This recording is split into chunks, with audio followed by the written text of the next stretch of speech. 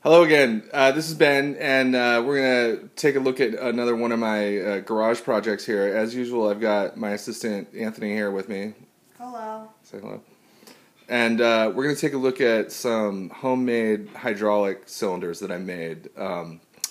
I've been fascinated by hydraulics for a really long time. They're really interesting systems, and when I got my miniature lathe over here, it occurred to me that I could possibly build one on it. So I did, and we're going to take a look at it. Now, I am just going to show the cylinder working and go over some of the materials and processes that I use to use it. I don't have the equipment or the skills to really do the video production while I'm working on it, so I'm not going to actually build the thing in front of you guys, but we'll just take a look at one that's already been built and kind of discuss it. So the cylinder is here.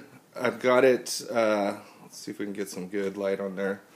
So it's a 3/8 inch bore, and I think what the outside diameter of this part is 0.7 inches, 0.70, 700 thousandths, and then this is, I think, half inch outer diameter there, and again a 3/8 inch bore there.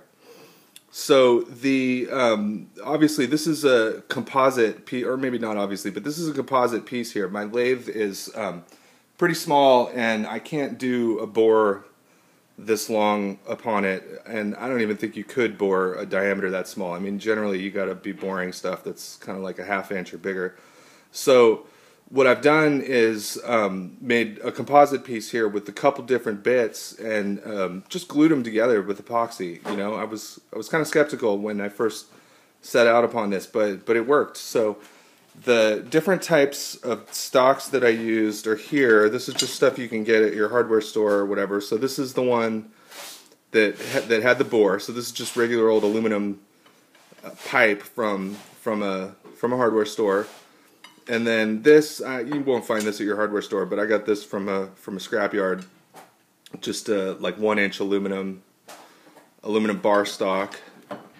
And then again, this was from the junkyard. You won't find this probably at your hardware store, but this is stainless steel hex stock that I used to make some of the fittings on the cylinder side.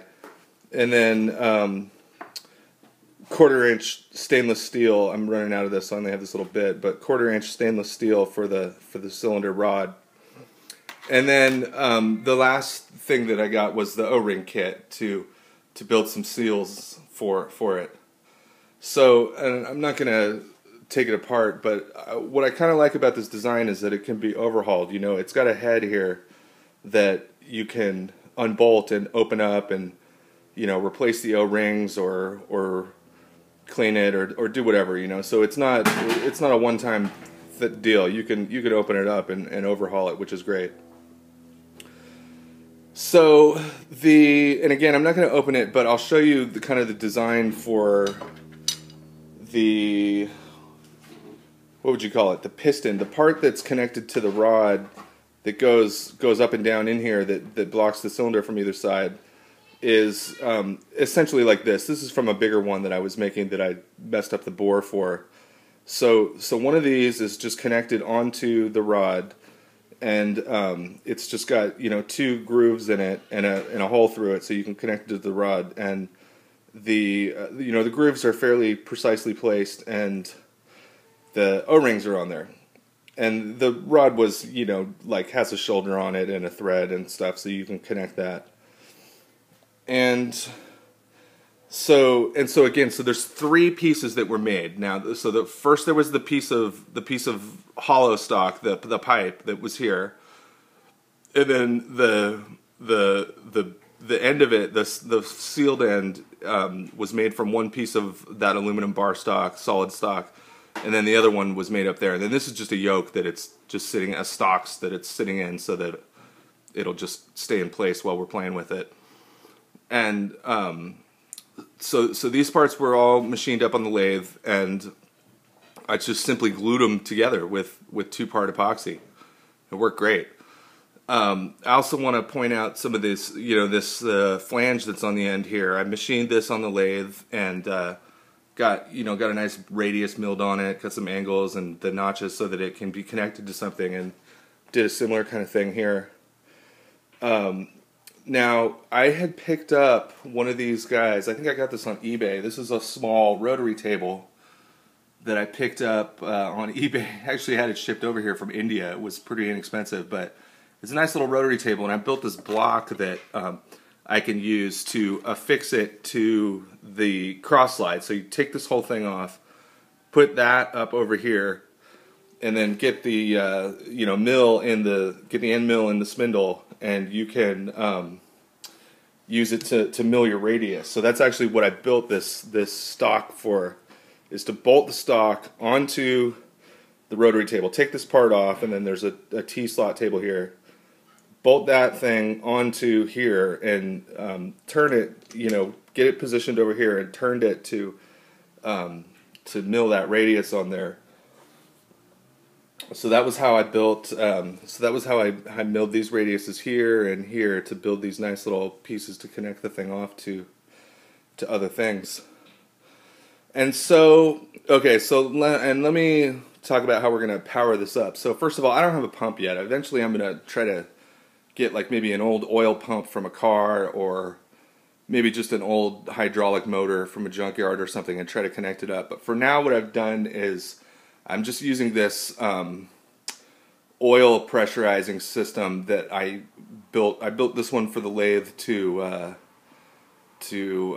use as kind of a ghetto coolant system for cutting, especially doing parting. That really helps for doing parting on the lathe. And I know I should be using real coolant, but I don't know where to buy it or what it is or anything. So I'm just using common motor oil as a coolant for my lathe, and that's originally what this gizmo was built for. So I've got air pressure coming in off my air compressor in here, and then the vessel is just filled with common motor oil.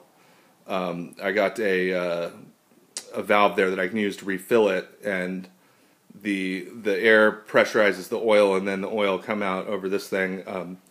And if you remove the hose, I can just kind of position this to just spray oil on whatever I'm cutting on the lathe. But in this case, I'm just using it to test this thing, because like I said, I don't have a pump. So we've got air coming in over here at 100 pounds per square inch, pressurizing the oil that's in there, and then that's coming off to our whole valve and hydraulic cylinder. So the valve, I didn't make this. I'm not that good yet, but this is a little. Gosh, we gotta get some light on here. This is a nice little valve that I purchased from a company called Clippard that makes all kinds of stuff like this. So this is a really nice piece. Wasn't too expensive. Ordered it on their website, and it's I believe they called it a 5-directional valve. So it's So it's got 3 positions on it, on the button there. There's up, in the middle, and down, which will either make fluid. There's 2 sets of ports, and for each pair, depending on how you position the valve, the fluid will go this way, that way, or that way, or that way, which lets us pressurize the double acting cylinder. So you can see, there's 2 ports on it. It's a double acting cylinder. Oh, and these are the fittings that I machined out of that stainless steel stock. So, and then actually, so I went over the design of the piston. Would you call that a piston? The plunger or the piston that's in there. But I actually have a similar design in the head. So the head has got some grooves milled inside in the inner diameter that, just like this, take O-rings that are fitted on the inside of that. And I tried to do 2 of them, but I actually messed it up. So I think there's actually only 1 of them in there now. I'd like to do another try and get 2 of them in there. So that's what seals the rod against the head, is that there's O-rings in there. So there's no no Teflon or plastic or anything fancy. I think real ones use oh shoot, I'm struggling to remember what they call the gasket that they use on these real ones, but they use one that's more of like it's kind of got like a V shape going down, so that the pressure compresses it against the rod. But I have no idea where I'd purchase something like that, so I'm just kind of slumming it with my O-rings.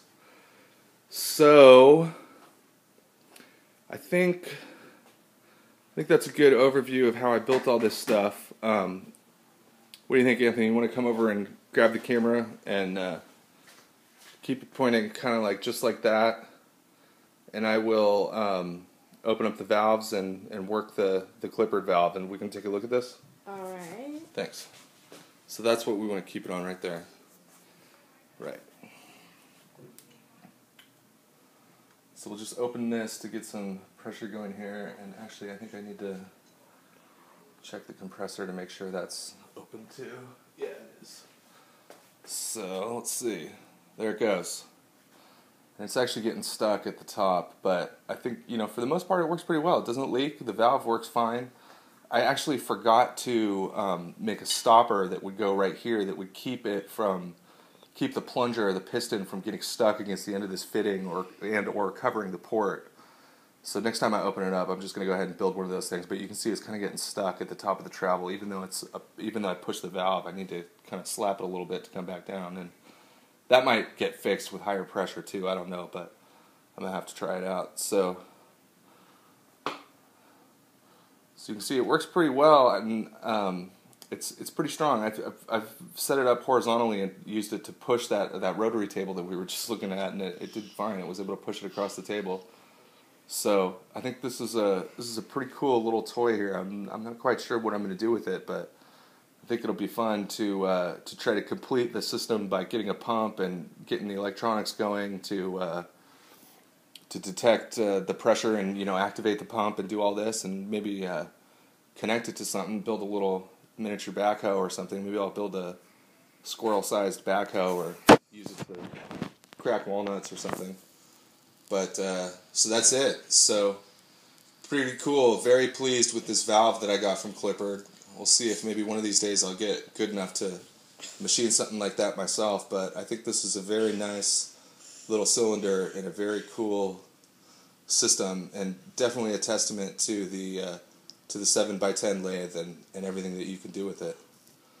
So that's it. I hope you guys like it. What do you think, Anthony? Any questions? No. No? Pretty cool, huh? Alright, well that's it. Thanks for watching, guys. See you next time. Bye. Bye, Anthony. Thanks.